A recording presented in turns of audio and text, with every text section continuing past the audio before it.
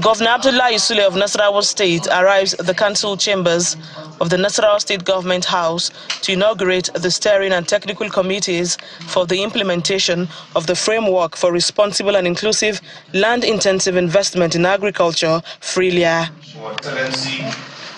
The inauguration follows the signing of the FRILIA Executive Order No. 3 of 2023 in line with the State Action on Business Enabling Reforms Program requirements.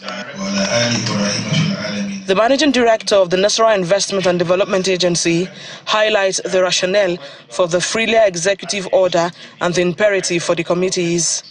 The technical committee will complement efforts of the steering committee in providing very high-level political and administrative leadership to ensure that the acquisition and use of land for investments are done in the most responsible, responsive, and inclusive manner.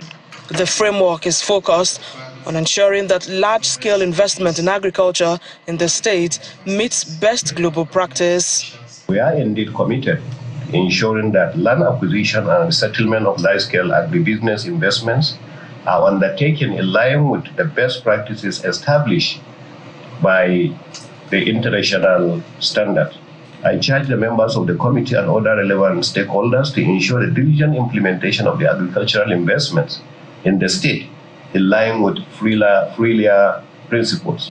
The steering committee is chaired by the Deputy Governor, and he gives assurances that the committee will work towards achieving the objectives of the framework.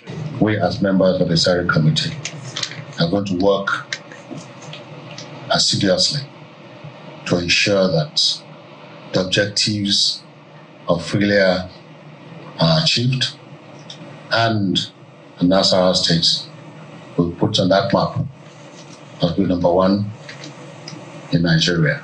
To ensure stakeholders' collaboration and success in the implementation of the framework, members of the steering and technical committees are selected from agriculture and business-related ministries, departments and agencies.